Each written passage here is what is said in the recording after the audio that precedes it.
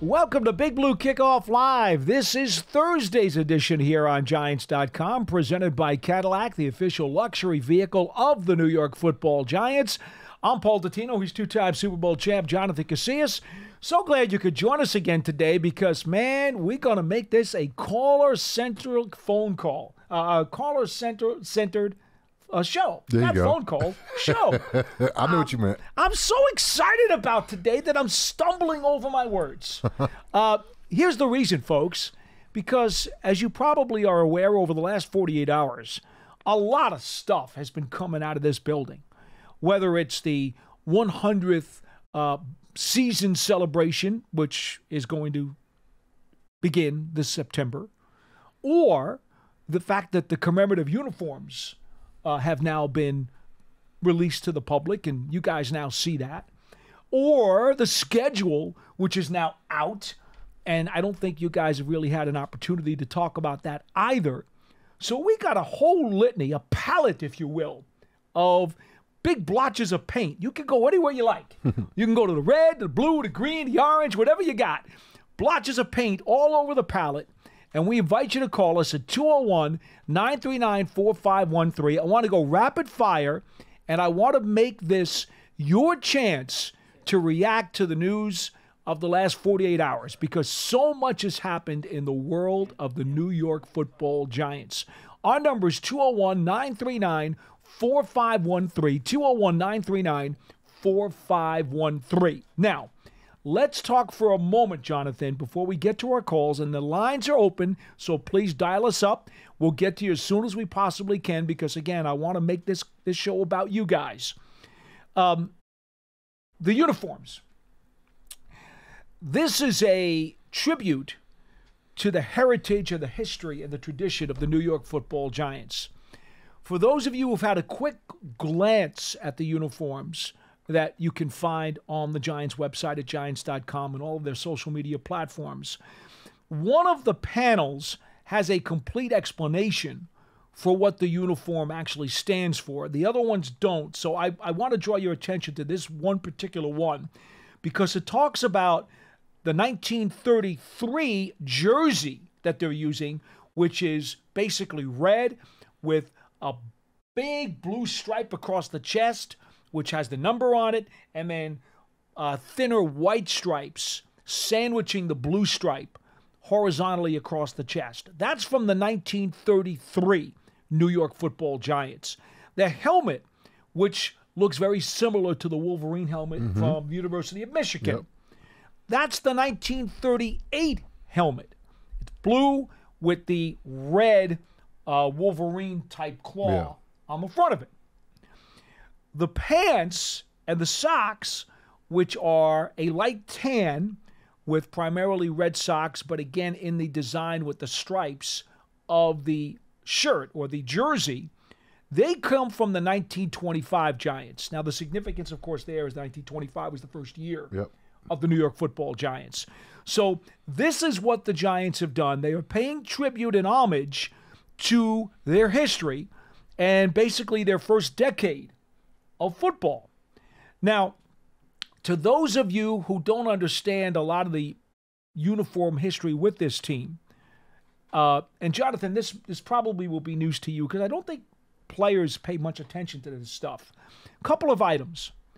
First of all, the Giants did have primarily red in their uniforms until the early 50s, early to mid 50s. It was only then that they decided to minimize the red and truly become big blue. I don't know the reason for it. I never actually asked Wellington Mara while he was still with us why that happened. I always grew up with the Giants being big blue, and to be frank with you, until I started to study the history of the team, didn't know that red was a big deal for them. Yeah. So that's number one, okay? Red was a primary color for this team, again, till the early to mid-50s. In 1957, the National Football League put in a rule. We're going to have home jerseys and we're going to have road jerseys. Up until that time, you could have 2, 3, 4 different jerseys and you just changed them and put on whatever you wanted to that week. But in 57, they said, no. You're going to have your primary white jersey as your road. You're going to have your primary color jersey your home. And that's the way it stood for decades and decades on end until some years ago the NFL started to experiment with the alternates and the throwbacks. And if you recall for a while there, right, the Giants were wearing all red tops for a few years. Yep. That was that a standard home jersey for the Giants? The red? At one point it was. It was? At one point it was. Oh, yeah. And now, my question, because you said in 1957, the rules changed, basically saying you got to have a darker color home jersey. You have to have a colored home jersey. A colored home jersey, and then a white jersey. Road jersey. So when did it change? Because I know Miami, they go white. Right. I know Dallas goes white at home. When did that change? Or was that just saying you got to have a designated home jersey? Right. Well, specifically with Dallas and with Miami, part of the reason was because they played in the South where it was really hot. Yeah, it makes sense why they do it. They asked, can we have our designated jersey the opposite way? Right. And that's why that happened. Right. Dallas became home whites. But Miami was home whites. But if you think about it, though, it puts them in an interesting category because most teams have darker color jerseys at home, which forces the away team to wear white jerseys. Mm-hmm. So Dallas and Miami not only are wearing white jerseys at home, but because everybody else has darker colors at their home, they're wearing white all year long. You know what I mean? Well, Parcells, when he became head coach of the Giants for the first several years, he believed that the dark Cowboys jersey was a jinx on them because for quite a while, the navy blue one, right? Yeah. Mm-hmm. They didn't have a great record with that blue jersey. So Parcells would tell the Giants, we're wearing our whites at Giant Stadium to get Dallas to wear force blue. Dallas to wear their blues. Yeah. Oh, Bill was very superstitious. Oh, yeah. A lot of coaches are like that, too. Ultra superstitious. Yeah. I'm not like that. I'm not superstitious, but there is something into when the Giants are wearing these throwbacks and if the Giants win.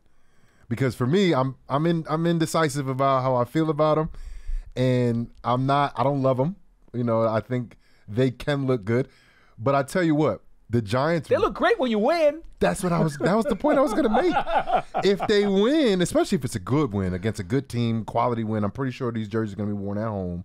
So it's going to be a good team that they're hosting. They'll wear them up. They can wear them up to twice, by the way. Have they told us what they have not designated? Yet? As I understand it, I don't believe that was designated. So yet. Definitely not going to be week one for sure, right? They're not going to do it week one. I don't know that.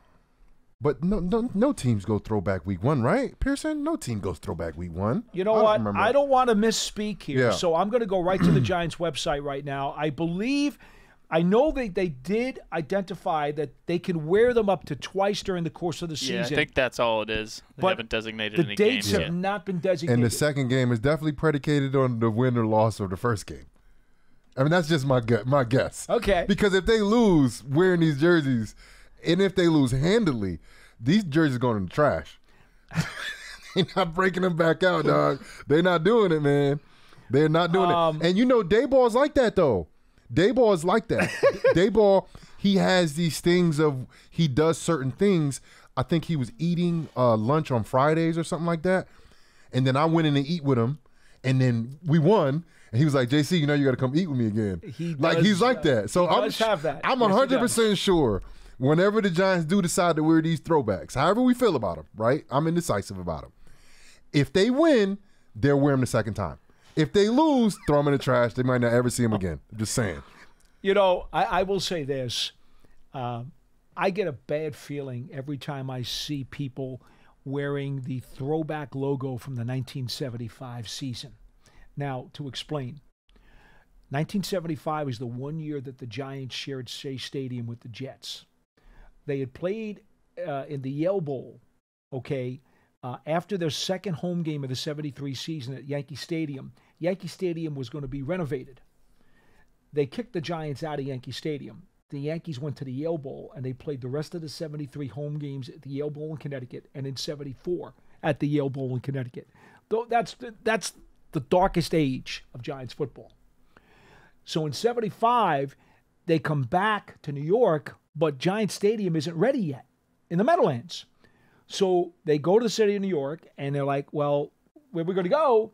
Oh, okay, you're going to play at Shea Stadium where the Jets play. So for 1 year. So wait, the Jets were already playing at Shea Stadium? The Jets have been playing at Shea Stadium the whole time. That was their home. I didn't know that. That was their home. Okay. And so in 75, the Giants became a tenant of Shea. And in that year, they wore what is now, and I can't show you, I'm sure you've seen it though. It was called the Disco NY. It was the N. It was the N with the Y, and it was like a double or triple. It was a double NY. Go take a look. 1975 Giants logo. It was a double NY. It became known as the Disco Giants logo. Well, the reason that I don't like seeing that when I see throwbacks and people have that on is because that was a horrific season. This one? That's the one. The Okay. double NY. I've seen it before. I think I have a hat like that, actually. I'm sure you do. Because during this era of throwbacks, that's one of the... It's like a retro... Right. Yeah. That's been one of the logos that has popped up as part of the throwbacks. I just get... My stomach turns. You don't like it? Well, they were 5-9 that season, and that was a really bad football team. Okay? Craig Morton was the starting quarterback. Walker Gillette was our best wide receiver. Okay? Joe Dawkins was our leading running back. That was the final season of Spider Lockhart. I mean, it was not. The jerseys don't look bad. It was not. I see the logo could throw you off a little bit. The jerseys look like kind of the throwbacks. Yeah, but see, these are the throwbacks that the Giants wear now. The color rush. Okay, but the problem was it was the ugly football that was even worse. Oh yeah, that make everything look ugly. Okay, that make everything look ugly. So and believe me, Shea Stadium, it was real grass. So that field, that year, it was all chopped up, wasn't it? The Mets and Yankees both played there for baseball. So up until the end of September, and the Jets and Giants both played there for football. That field was an absolute disaster. Yeah, it was all dirt. Horrible. Yeah. Dirt, mud, frozen mud. Yeah. Horrible. Yeah. And the quality of the games was impacted also by the field. It was just dreadful. Yeah. Dreadful. We had my high school football stadium, Memorial Stadium, over in New Brunswick, New Jersey. We had a grass field. Now it's turf now. But back then, we had the grass field, and you got varsity football playing. Mm-hmm. You got JV. You got freshman football playing. You also have soccer, varsity, and junior varsity. Mm-hmm. And you have all of Pop Warner playing on the same field.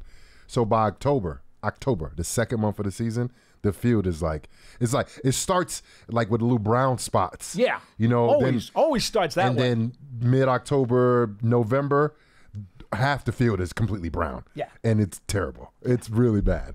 But we looked fast, and we won a lot of games in that field. Hey, winning is always the Band-Aid, right? For sure. Always. But that's why for these jerseys, I'm indifferent. If the Giants win with these jerseys on, I'm sure I'm going to feel a lot better about them. But if they lose... All right. Final thought, and I'm going to get Jonathan's response here, and then we're going to go to your phones or your calls. The lines are open. 201-939-4513. Please, we're looking for your reaction to the uniforms. We're looking for your reaction to the schedule, okay? And, oh, by the way, our own Pearson over there, opposite the camera, our very crack producer who just does a kick-butt job every single day, he is the very studious gentleman in our schedule reveal that came out this past week. So please, don't be afraid to go to YouTube and leave your comments about the erstwhile Pearson Butler who donned the microphone for this very special assignment. His interview with the Pigeon was particularly impressive. The first thing I said when I came in, I was like, "Hey man, I just watched you on Instagram," and I was like, "I didn't know your hair was that big," because he always has a hat on. He does. Every time I come in here, he always has a hat on. Only time I seen him with it off is when he takes it off real quick, slicks it back, and he got the helmet here, so it's like flat. Okay. I didn't know his hair was so big. It was humid that day. Right? It just expands. So go to the Giants YouTube page, please. Click on Pearson's video, and by all means, if you want to see more Pearson, please let us know. I'm down There's for plenty it. of room there for the comments.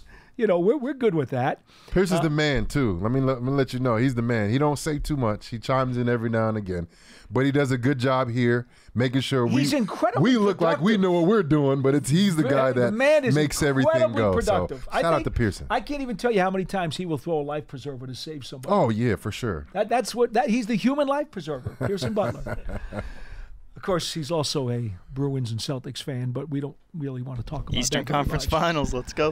Well, and go New York, go New York, Yeah, go. let's We're going go. to kick your butt twice Tomorrow. in the NBA and the NHL. Tomorrow, right? All right, before we go to the calls, again, there's a line open, 201-939-4513. Giants open the 2024 season at home against the Minnesota Vikings. Folks, I actually remember the last time that happened back in 1969 at Yankee Stadium when Frank Tarkenton threw a couple of late touchdown passes to Don Herman, and the Giants actually beat Minnesota here in New York. This will be the first time they've had a season opener against the Vikings since '69. So it's a rare oddity. My only question to you, as we get ready for the phone calls, did it ever matter to you whether or not you opened with a divisional opponent or a rival, or was it totally indifferent? Did you not care?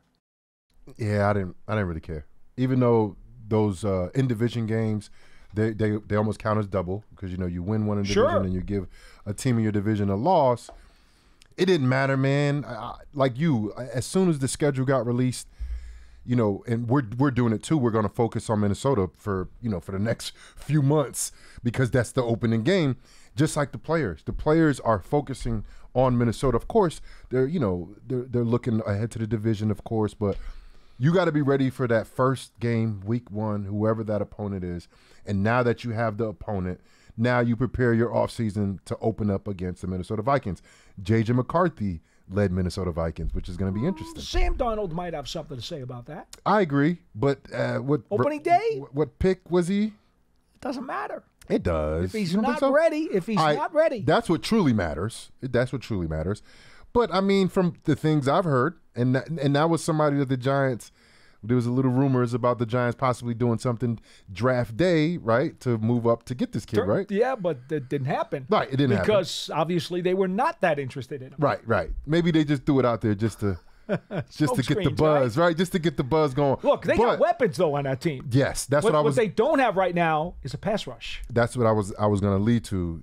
The guy on the outside, I think you can call him either 1A or 1B as a top receiver in the league, in Justin Jefferson. He reminds me of a young OBJ when I got to New York, and I would go to other teams that we played, like Tampa. I don't know if I told you about this story. The year after I got here to New York, we play in Tampa. So I'm in New York. We're playing in Tampa. I'm in the end zone stretching, and I was just in Tampa the year prior with, the Tampa Bay Buccaneers. So I see some of the defensive backs. They see me in the end zone. They come over, JC, what's up? We just shooting stuff, right? And I was like, hey, man, I just want to let y'all know, man, like, I hope y'all got a game plan for number 13 because that dude is different. And I used to tell people like, yo, like just letting y'all know he's a different type of cat over there. That's what Justin Jefferson is. Yeah. He's that. He's a different type of cat. Neighbors kind of fits that category too. I mean, he has to prove it. He has to prove it. He does. Justin Jefferson came in this league as a lot of these LSU young receivers come in and they just literally take the league by storm. And Odell did it. Odell's running mate did it. What's his name? The kid that played in Cleveland for a while. Landry did it. Jarvis Landry. Justin Jefferson did it. I mean, Ruben Randall. Chase. Right, Jamar Chase did it. Ruben Randall, back in the day, he kind of did it too early on. One really good year. He had over 800 yards one season. So some about these LSU receivers, young receivers. Like Penn State linebackers. Yeah, they come into the league ready to go. They're ready. They're route ready. They're savvy. They have the catch radius, the catch ability to go get it, the spectacular catch, the moves after catch. And Neighbors fits in that category. So it'll be a good, to see who's the better LSU receiver week 1, the guy that's been doing it for a few years and the new guy that would just pick that number 6. I'll put my money on the Giants pass rush over what Minnesota has now because their top 2 pass rushers from last year are gone. Yep. That's a big deal. Absolutely, especially in this day and age when it comes to applying pressure to the quarterback. All right, so we have talked about the Century Red uniforms, which is the official name of this hybrid throwback. I like the name, though. I like the name. That's the name. So we've talked about that. We talked about opening day against the Vikings. We'll get more into the schedule a little bit later on, but I see the calls are lighting up, so we're going to go to the phone lines at 201-939-4513 and get your reaction. We're going to start with Alex in Tampa. You're first on Big Blue Kickoff Live. Hello. Hey, Paul. Hey, Jonathan. Thanks for taking my call today. Sure. What's going on, Alex? Hey, so I'm going to a couple quick points real quick and a couple predictions. First, I like the helmets. They remind me of Michigan, except with red and blue instead of red and yellow. Not so hot on red is the dominant color, but red is my favorite color, so I guess I'm a little indifferent on that, like Jonathan. Second, we 2 years ago we handled Jefferson in the playoffs with our defense, so I'm not too concerned on him, and I'm looking forward to see how Neighbors competes with Jefferson in the first week of the season. I also hope they play their rookie quarterback. That would be nice. I somewhat doubt that they're going to put him in on the first game of the season. I think he's more of a project. But my main point is I'm really looking forward to really watching the offensive and defensive lines this year. I want to see if our defense can stop the run, which we struggled at last year. And then the offense, not only just improving, but I'm a little concerned we don't really have a good solution or a backup for left tackle. I think we've got some depth at guard and right tackle, but should something happen, I think we could suffer some of the same challenges we had last year. I'd love your thoughts when I get off. Predictions for this year: I think we will sweep the Redskins again. I think we'll be 4-6 in the division. We will win a game for the first time in many years against the Cowboys. And I'm going to predict it's Thanksgiving Day. We'll lose at home, but we'll win in Dallas on Thanksgiving Day. And really enjoy all the content you guys have had of late. I know it's kind of the slow part, but go Big Blue. Thanks. Well, thank you so much for the call. He meant 4-2 in the division. Yeah, and I think he also meant the Commanders. Yeah. But I get it. Trust me. John likes to remind me all the time, you can't call them the other name anymore. I'm like, well, but when you refer to the old team, you have to. Because you're talking about. That was their name. Yeah, when I played the Commanders, they were the Redskins. Right. So when I refer to Sonny my Jurgensen playing days. played for the Redskins. When I talk about my playing John Riggins days, played for the Redskins. I talk about the Redskins because that's the Washington team that I played for. I still call them the football team. That was like, what, 2 years they had that name for? WFT. 3 years? 3 years, I think. 3 years? It? Man. That was interesting. Anyway, all right, let's address the left tackle spot. Going into the draft, I had thought that if they didn't take a flyer on a tackle project late, that they would potentially bring in, if they could, another veteran. Because right now, Matt Nelson, the former Detroit Lion, would be the next man up at tackle, at the swing spot. Now, this, of course, assumes that you're going to use Elmanor at guard because Neal and Thomas are going to be your starting tackles. Right? That's the best case scenario for the Giants, is that Illuminor becomes a guard. He becomes the right guard, and Neal's your right tackle, and Thomas is your left tackle. If that's the case, right now, Matt Nelson, the former Lion, is your swing tackle. Right or left? You're talking about He's right. Your swing. Yeah, you're talking about Either right way. or left tackle. Either way. First guy in the game, right or left tackle. Now, John said to me, well, Illuminor would probably move out. If one of the tackles got hurt, Illuminor would probably move out the tackle. And then I said, but John, here's the one problem with that. And I understand it. The problem is now you got to sub out two spots instead of only one. Right. Yeah. And sometimes coaches are very reluctant to do that. Yeah. So you think right now Illuminor is going to be the right guard as That's of right now? what I think. Yeah. That's interesting. I think the competition for O-line will be at that right tackle position between Illuminor and Evan Neal. And I'm looking at this roster. I don't know. And nothing's set in stone, right? There's no, of course not. There's no official rosters, right? or projected, because that's the only you do project, right? There's no projected rosters. I think the battle will come at right tackle because I think we understand who we have at left tackle. I think we understand who we have at center. The guards, for me, I would put them, I wouldn't say secondary, but I think you have to solidify the right tackle position. And if that's going to be an improved Evan Neal, I think that's what everybody will be happy about. Sure. Evan Neal will be happy about it. I know the coaches will be happy about that. The fans will be happy about if Evan Neal can increase his play a lot better than he's shown the last 2 years, and actually solidify that right tackle position and give, I think, Illuminor, bump him inside to play that right guard position. And I think if it works the opposite way, if Illuminor beats Evan Neal out for the right tackle position, I don't see Evan Neal being a backup. I see them trying him at a guard spot. Okay. That's what I see happening. Runyon to be the left guard, right? Right. That's what I'm thinking about. Yeah. Okay.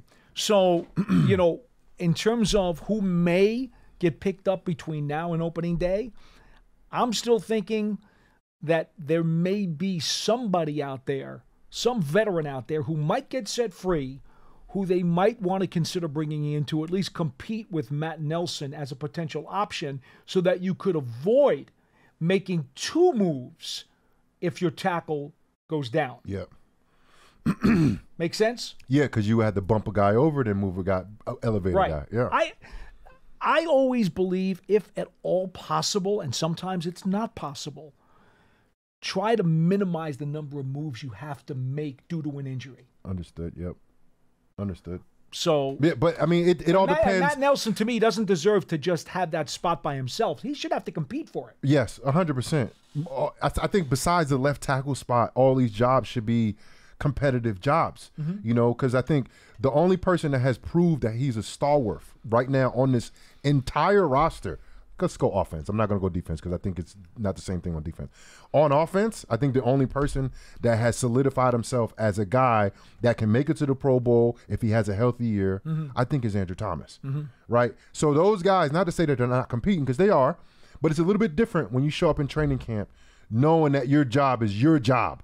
Yes. It's a huge difference. Absolutely. And if you can go probably man for man, nobody has that security as an Andrew Thomas, which I believe is good. Because now in training camp, it's like, I got to perform at a very high level to make sure I solidify the job that I think is mine. Because Andrew Thomas, I think the only one that knows that is his job. Everybody else is like, I believe this is my job, but I have to go out and secure it. Not to say Andrew Thomas is not going to practice hard, but it's a little different mindset. And it's a great mindset to have to keep the competition alive, which I think brings out the best in everybody involved. No question. Back to the lines, 201-939-4513. Rob from Yonkers, you're next on Big Blue Kickoff Live. Hello. How you guys doing? Good morning or good afternoon. Hi. What's up, Rob? How you doing? All right, so Jonathan Casillas, you had a couple weeks ago, you said something that you will only put 2 running backs, that you will only pick 2 running backs in front of Saquon Barkley, but you never got to say who they were. Right now, I mean, I think you got to go probably McCaffrey. Okay. To pick another guy over him, from what Derrick Henry has done, possibly depends on what type of offense you will run. I would have to go through them again because I said it at the time. I probably had the 2 in mind. But I know McCaffrey probably be number 1, and then possibly Derrick Henry, given the type of offense that I want to run. But, I mean, Saquon's the do-everything type of guy like a McCaffrey, and he's improved, I believe, as a pass pro guy. So that means you can have him in all 3 downs and don't even wear it. You can give him carries on 1st and 2nd. You can get him out the backfield on 3rd, and you can also keep him in for protection. And, look, I love his game, and I like the way he is off the field.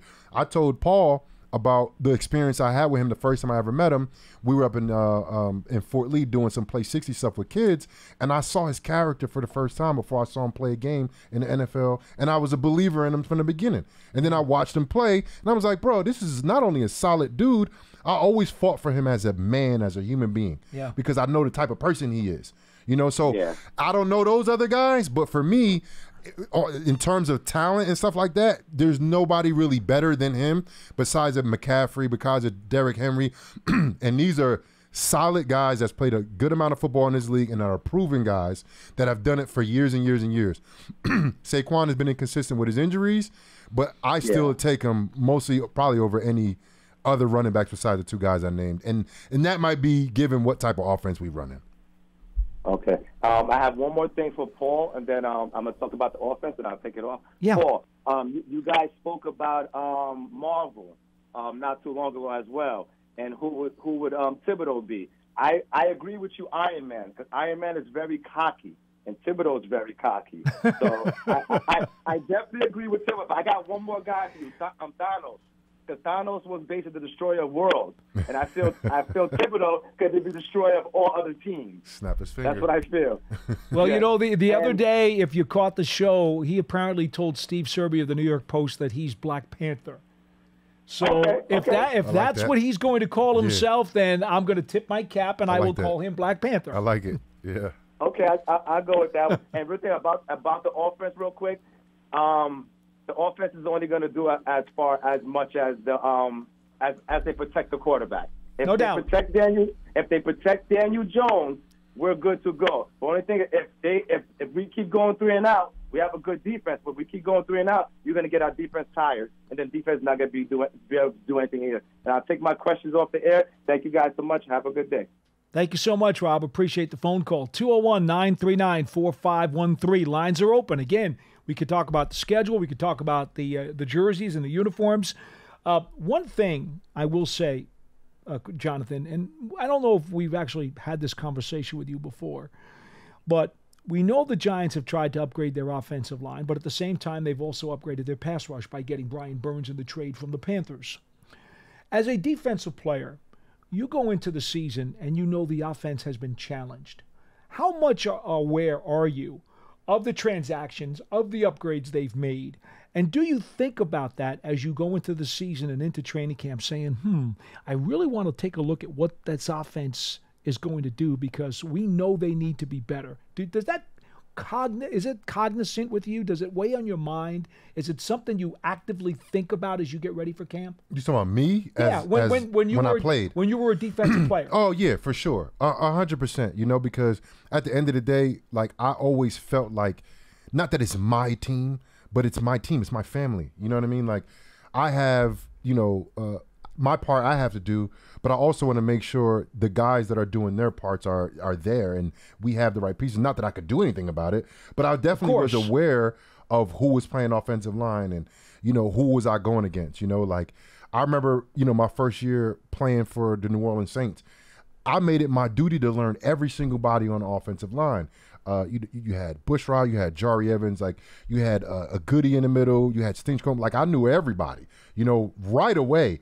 And I don't know if that was just me or what, but I wanted to be very well aware of who I was going against at training camp and practice, and then who was going to be representing us during the season. And for me, I was always well prepared going against any opponent as well too. So I don't know if that was just me, but I definitely knew, and then also like when I got to New York, and the Giants brought in Olivier Vernon. They brought in Jack Rabbit on the defensive side. Like, I not only knew what position they were playing, I knew how much money they were making. Like, you know what I'm saying? I knew about all of that stuff. I was very in the loop about everything. I made sure I learned about all of that stuff. Okay, so now training camp starts, and we'll talk about this more when we get to July, but let me just run this by you quickly now. So you were curious, and you wanted to know about the guys you were going to go up against on the other side of the ball, but you also wanted to know about the guys who were going to be on your side of the ball, too. Going in battle with me. Which of those two things were you more curious about? I think it depends on the time of the year.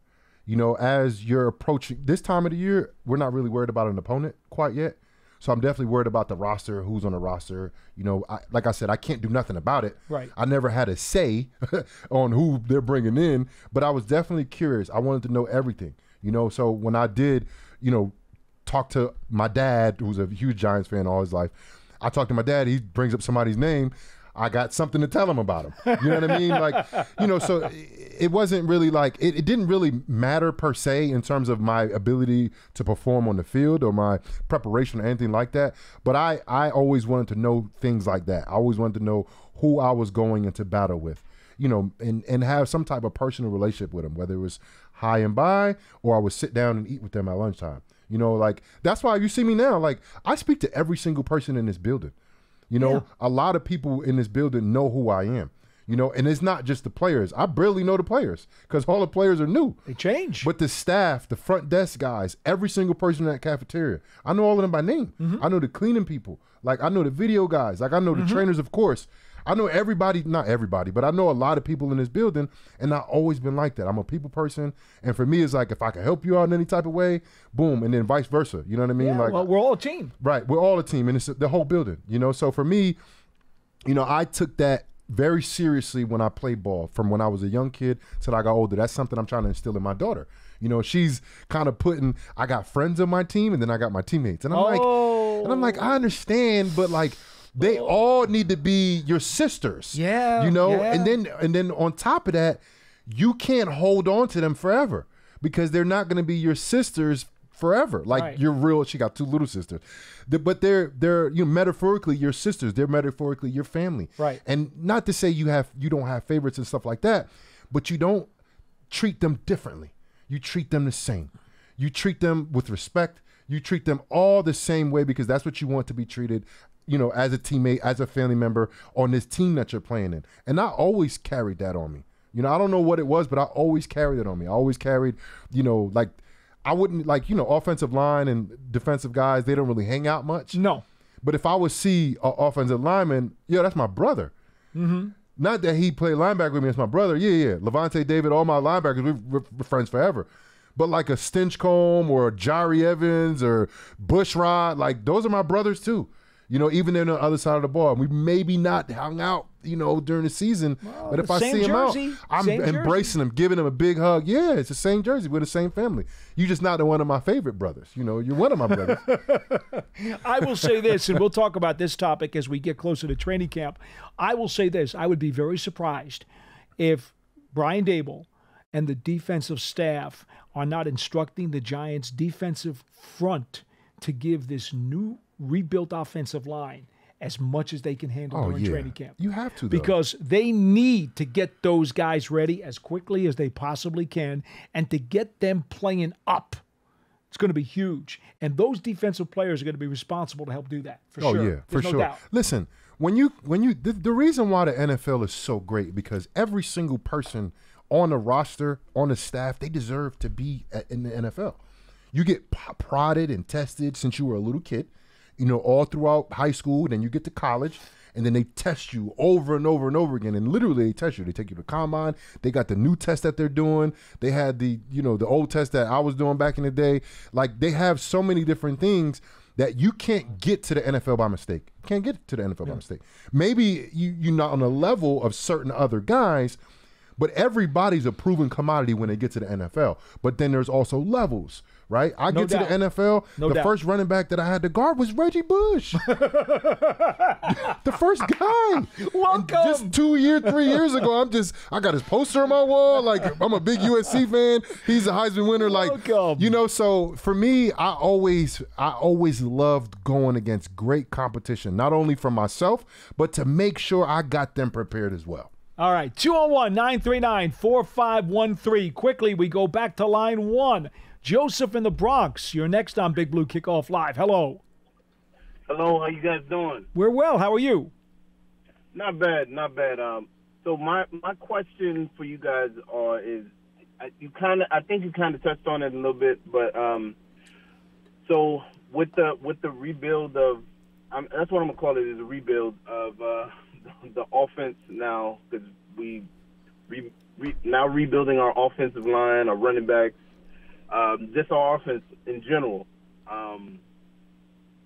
Where do you think we stand to? Because I heard you saying something about us thinking about picking up a new veteran or a veteran off the free agency block once somebody is released. Where do you think we stand in offense? Our offensive line matching up with every other 31 teams in the NFL as far as winning games. All right. Well, Joseph, I will say this. What I'm suggesting is that the radar should be active and on for a potential tackle pickup. to enhance the competition and depth at the spot. That's my premise.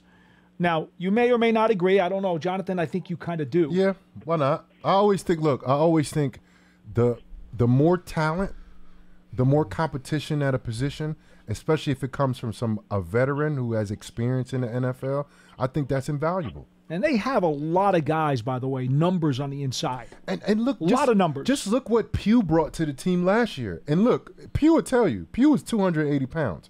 He was 20, 30 pounds lighter than he normally played at for that position. But then he came in, as he said, straight off the couch, and he gave a boost. His play wasn't, I think, up to par, but his mentality was there, his camaraderie was there, and he made sure those guys were hanging out. That's what a veteran does. And it's invaluable to bring in a veteran like that. Will he be back next year? At this point, no. Right? He's a free agent and has not signed anywhere. I know he has said he'd like to come back, but I don't know what the future holds for him. But the intangibles was certainly evident when he came to the team. The play, the play was exactly what you would think it would be from a guy that's been sitting on the couch. You know what I mean? Who's a little bit undersized. I'll tell you what, that game against Buffalo, the primetime game against the Bills, he goes in there and plays the whole game. Yeah. Was that his first game? It was ridiculous. Yeah. It was ridiculous. Yeah. You got to tip your hat to somebody like that. You know what I mean? Yeah, you definitely do. It was ridiculous. He started and played the whole game after the previous game he had gotten in some, but he was gassed. He knew. He showed us a lot, not just on the field, but how you handle the media. Which is, we had a problem in that room. In that room, somebody said something about in the media, and he got some criticism. When you play for the New York Giants and you're not playing well, you're going to get criticized. That's just what it is. Mm-hmm. That's how it is. Every single player on the roster was criticized last year. Listen to Pugh's interviews. He was tremendous. He was. And you watch that as a younger guy. When I came into the league, I would watch the older guys speak to the media. And I'm like, all right, man, they was testing you with that question, but I see how you kind of play that off. Joseph, I appreciate the phone call. Yeah, thanks. Thank you. Joey from the Bronx. One other item quickly, just to build off of his offensive line question. I've been telling people that you could make a very strong case for offensive line coach Carmen Brasillo being the most valuable acquisition for the offensive line room. Mm-hmm. Yep. No, that's huge. It is. Yep. He has a lot of experience. Illuminor spoke very highly about him. Very highly of him. And I've heard disciple of Dante Sarnecchia. Yep. With the Patriots, who is one of the greatest offensive line coaches that ever lived. Well, we got to put it to work, and it's hard. And only thing we could do right now is speculate, predict, guess, hypothesize about what's going to happen during the season. We don't really know who the starting five are going to be. We don't. And we don't know how they're going to perform, or we don't know their health, because last year, you look at the Giants week 1, not the whole thing, but your best player on offense goes down in Andrew Thomas, the Pro Bowl left tackle. On a field goal. Very early in the first game. So it's like stuff like that, just like when you look at the Jets. The Jets, they're projected to be competitive in their division. All of a sudden, 4 plays into the game, their quarterback goes down. Like, you can't predict none of these things. You can't predict who's going to get hurt, when they're going to get hurt. What you do know is somebody's going to get hurt at some time, because that's football. And it's sad to say out loud, and I hate saying it out loud, but it's the truth. Well, and the Giants have to be prepared for it. That's why you bring in solid backups. That's why you bring in a swing right tackle or a swing tackle that can play both sides. You have to prepare for one of your best players going down at any time of the year. Perhaps the best way to equate this is that we all know at some point in time we're going to get a flat tire. Yeah. But guess what? You can never predict when it's going to be. At all. Who it's going to be, when, and how many tires you're going to lose, because sometimes you might lose multiple tires. I'm telling you, better have a spare, though. You better have a spare. And that's the only contingency plan you can have. That's have that donut or have a spare. Ready to go. But at some point, you're going to get a flat tire. Absolutely. And I guarantee you will not expect when it happens. Right. It's never at a great time. Like, that was a good time that this guy got hurt. Never. I don't Never know. said that ever. I don't think I've ever heard a person actually exclaim, "Oh, that was a good time to get that flat. Boy, I was really happy that it happened then." Jeff from Maine, you're next on Big Blue Kickoff Live. Hello. Oh, hey, afternoon, gentlemen. Good to talk to you. I'm actually liking Minnesota the first game. You know, I'm like with John. You know, I hate to see Dallas the first game all the time. Yeah. You know, so that should be really fun. I've actually got a follow-up question from last week about Drew Lock. If I could, I'd mentioned that I thought he was like an upgrade due mostly to durability. I actually agree with Jonathan that I think right now Tyrod Taylor is a better quarterback than him. But my question is, since he is he's bigger and younger, and we have great quarterback coaches, do you think he might eventually have a higher ceiling than Taylor? He can. I believe so. It all depends on what he does moving forward, of course. You know, Tyrod, if it wasn't for injuries, Tyrod Taylor, I think, would be a starting quarterback somewhere in the NFL. You know, injuries set you back, you know, whether it's, you know, a play here and there or a game or a season. It happens to everyone. I love Tyrod, and I always speak highly of him. Not just he's a great quarterback, he's a great professional. How he handled coming in and out of the lineup, how he talked to the media, like he's a true pro. But Drew Lock, the upside is there, the potential is there, but it all depends on what happens. You know, if the guy is good enough to, you know, dethrone Daniel Jones from the quarterback of the New York Football Giants and play, I think that says a lot to who he is, you know, if he can do something like that. Because, look, I don't see Daniel Jones, I don't know who name I was about to say just now. I don't see Daniel Jones showing the little bit that we saw from him in 2023. I feel like that wasn't really who he is. You know, I think it was sporadic. I don't think he threw the ball as well as we've seen in the past. I don't think he made that great decisions. 2022 for me is what I remember from Daniel Jones. And if he can come back to that form and Drew Lock can beat that guy out, that says a lot about Drew Lock, and the Giants will win some games because of that. You know, I don't know how it's going to work out. My hat is in for Daniel Jones. I hope he's healthy because the Giants need great quarterback play to have success. And I'm not talking about winning a couple games, possibly, you know, being available late in the year and big. I'm talking about getting to the playoffs like they did in 2022 and winning 1 or 2 playoff games. Well, that's where the playmakers are now. They're in the passing game because of the targets he can throw to. There is no longer a franchise running back here. Right. It's now a running back by committee. So the big-time plays, the difference-making plays will have to come from the quarterback and his targets. Yep. They're going to have to now. That's just the way it is, the way the team has been built now. Oh, yeah. Well, I'm a big Daniel Jones fan. I think he's going to have a great year. But even under the best circumstances, the backup's going to have to come in and play probably a couple of games, you know. Never can tell. Yeah, I'm just thinking maybe Locke could be good, you know, with the quarterback coaches that we have and stuff, and be at least functional, but maybe even win us some games, you know. I think it's going to take a whole quarterback room, maybe even the third stringer too a little bit. Let's not hope it gets to the third string. That's never good when you get to the third string quarterback. Appreciate the phone call. 201-939-4513. Quick before we go to Abdul, I know you're on the line. We'll get to you in 30 seconds. I talked to a longtime veteran offensive coordinator who has since retired. He saw Drew Lock's game last year against the Philadelphia Eagles. Now, I know our Seattle media person, when we were talking about the Washington Huskies, came on, and he did not like Drew Lock at all and poo-pooed the game against the Eagles and said, he had one good quarter in the fourth quarter. I talked to this longtime football guy. He's a lifer. And he said to me, I saw that game. There was a lot to work with. If I were an offensive coordinator in the league today, I would not mind having him in my quarterback room because I saw enough of tools there that would make me excited. I think I could win with him. I'm just offering that to you, and that's I'm not going to name names, but that's from somebody who I have tremendous respect for.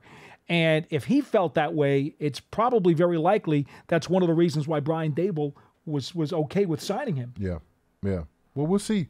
We'll see. I don't know too much about him, Drew Lock, you know, but I will come to training camp. I will get my eyes on him. I will see how he handles not only the media, but, you know, the pass rush early. I want to see all of these things. And, it's hard for me to make because I haven't watched too much film on the guy because he doesn't really have too much film out there, you know. Well, if you get a chance, go back into the NFL Plus and watch last year's game against the Eagles and see what you think. Yeah, I will.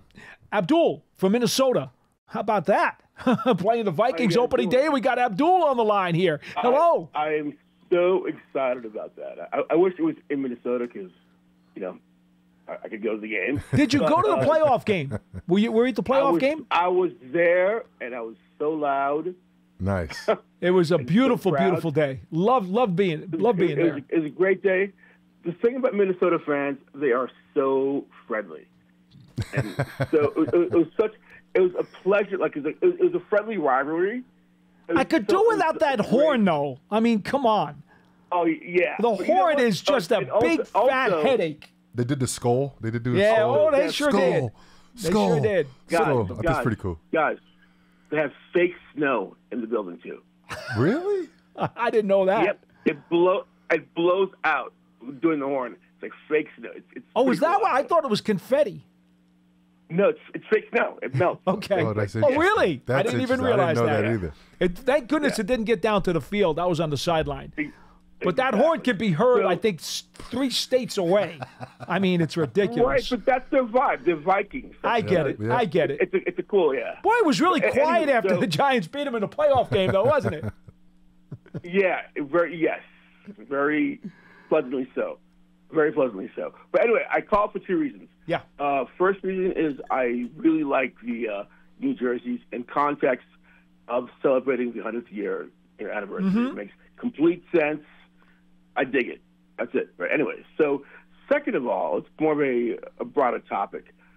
Drew Lock was a first-round draft pick, right? If I'm Second not round. mistaken. He was a second. He was a Second number round. 2. Number Okay. 2. Right. Okay. Anyway, this might go. Is it Jonathan? I'm forgetting. Is that your name? Yeah. Yes. Okay. What do you think makes what makes a person who has like Jeff George, who has all the talents in the world, but what makes them a bust? You know what I mean? Like, or what makes people who have less talent become like? Okay, I'm sorry, I'm kind of all over the map here, but Jim Plunkett proved everyone wrong. Like, he was a first-round bust, then years later came back and won 2 Super Bowls. Yeah. Like, what happened to Jim Plunkett? Well, look, from what I can speak to, from my experience being around, I think 3 of the greatest quarterbacks to ever play football, Eli Manning, Tom Brady, and Drew Brees. You were pretty lucky, weren't you? Yeah, I was. When you look at these guys on paper and even the ability to throw the football, Tom Brady and Eli Manning, they're not too far apart. They're tall guys with big arms, can look over, not really athletic guys, but are really good in the pocket. Drew Brees, he doesn't fit that mold. He's like 6 foot. Mm-hmm. He doesn't have a strong arm. And he threw for like 5,000 yards, I don't know, 5 times in his career. He broke like every single passing record. The reason why, and this is me because I watched him do it, is number one, the preparation that he has, the ability to understand what he's doing before he goes out there and do it, the ability to understand who he's going against and what's required for him to do. And then the ultimate measure is the ability to perform. That's the 2 measurements, the preparation, the ability to understand what you're actually doing, and then going out there and actually performing. Because there are guys that are book smart, and I say book smart, like classroom, they know everything. Oh, I will go here with the ball, and this, when I get this coverage, I will go here. But then you can be that, but you have to perform. And it's vice versa. Some guys aren't that book smart. They're not going to be like, oh, I need to go here, cover 3, I need to do this, and blah, blah, blah, blah. They're not doing all that, but then they go out there and perform. The whole thing to, I think, longevity in a career is having the preparation, the book smarts, and, before you go out there. But then the ultimate measure is the ability to perform. That what it ultimately comes down to. How about coaching? How about coaching? Cause all of that's involved. All that's involved. I'm talking about specific players, right? Right. Like Andy Reid and Mahomes wouldn't have been the Mahomes that we see without Andy Reid. Tom Brady wouldn't have been the player that he was for 20 years without Bill Belichick. Just like Drew Brees matching up with Sean Payton. It does matter, but at the end of the day, it matters the preparation of the individual player and the performance of the individual player, regardless of coach, regardless of situation, regardless of team. I think what he's saying basically is that there are mandatory starting points. Yes. And then other things that surround you in your environment can be factors, but you got to have a core list of things. Mm-hmm. I'll give you a great example. Jesse Palmer was all pro in 7-on-7. But his NFL career was short-lived and didn't really amount to a whole lot. Yeah, got to perform. But man, 7-on-7, he was awesome. there's so many examples of Ryan Leaf, Jeff George, just all these players had great physical skills, had everything on paper, right? The height, whatever. But just something about them didn't make it, and I've always found that really interesting. While you see people who don't have all the measurements come in and just crush, and sure. I think Drew Brees. It's just a fascinating thing that I found about sports in general. Anyway, guys, I appreciate you guys listening to me babble. No doubt. You guys take care, man. Thanks for the call. There's something to that, though. Like when I first walked into my first meeting, Drew Brees took over the meeting, and I was confused because I didn't know players ran meetings at all, And he ran a meeting, telling us, everybody, what's going on, right. What he's calling Sean by his first name. All this stuff was brand new to me. First day I got introduced to it. But then after the years go by and you start looking back at all of the success that that really good players have had in the league, it goes hand in hand with preparation and performance. It goes hand in hand. And it doesn't matter. I was on Tampa, right? In Tampa, we weren't good. We won 3 games my first year. And by the time I got traded my second year, we won 1 game. Who was your quarterback then? It was Josh Freeman. Oh, wow. And what's his name? The kid that played here a few years ago, the tall kid, long neck. They make fun of him. Oh, Glennon. Mike Glennon. I was going to say Gannon for some reason. Mike Glennon. Those are our 2 quarterbacks. Levante David has been an all-pro type of player since he's been in the league. Yes. And the defense has been up and down. The team has been up and down, but not his performances. Levante David has been a great player since he came into the NFL. Terrific. No matter how good the team is doing. Preparation and performance. Yeah. He was prepared for every single game. First of all, I'm a cocky guy, right? I think, especially when it came to football, I felt like I was one of the best will linebackers in the NFL. Then I got to Tampa. I said, okay, I'm not playing in front of that guy ever. I watched him on film. Levante David was a different type of cat because not only did he perform, he was very smart, but when he went out there, he would do things on the field that I'd never done in my life. And there's something about them South Florida guys that play football all their life. Okay. They do things a little bit differently, like a Vilma, like a Levante David. Right. These guys are different, and I will humbly say that. But at the end of the day, what made me good, because I prepared and I performed. What made Levante David good and probably a Hall of Fame career, because he was prepared, and then he performed regardless of what was going on around him, in front of him or behind him. Been a fun show, folks. Want to remind you, the Giants Huddle podcast with the initial reaction John Schmelk and I had gone through yesterday, a full almost 20 minutes, right, Pearson? Detailing some of the strategies and some of the logistics involved in the Giants' 2024 schedule. Really, we didn't get into doing much of that today, outside of the opening game against Minnesota. But there's a lot of interesting quirks and little idiosyncrasies about the schedule that we got into. It's on the Giants Huddle podcast, or I believe, did we call it instant reaction, first reaction? Yeah, it's video on Giants.com, and then it's on the Giants Huddle podcast as audio as well. And is it also up on YouTube? Yep. Okay, so it's there as well. All your favorite podcast platforms. That's just the latest one of our long forms that goes up on the Giants Huddle, where you get all those interviews with former players, coaches, and NFL people around the league. So that's there. Don't forget to go there. You can go through the Giants YouTube site. Season ticket memberships are available right now for the 2024 season. Why not get to see these commemorative uniforms in person? Maybe they'll look even better when you see them up close and personal. And the Giants, well, if they win with those, man, you're going to love them. Again. Season ticket memberships are available at giants.com/tickets. Limited inventory is right now up through the site. Also, Giants TV on the apps. You can go through Apple TV, Roku, Amazon Fire TV, and the Giants mobile app and get all the kind of stuff that you need. Remember, folks, giants.com and the YouTube site. You got your schedule release video. You got all the details on the 100th season of Giants football. You got all the information on the commemorative, historical, throwback jerseys. Okay, I mean, it's all there. It's all there. The stuff about Hard Knocks, which, by the way, we didn't talk about that at all. Hard Knocks out of season version of Hard Knocks. Yeah. Very unique. All right? That's the third version now of Hard Knocks. There was training camp version. There was in-season version. This is now off-season version.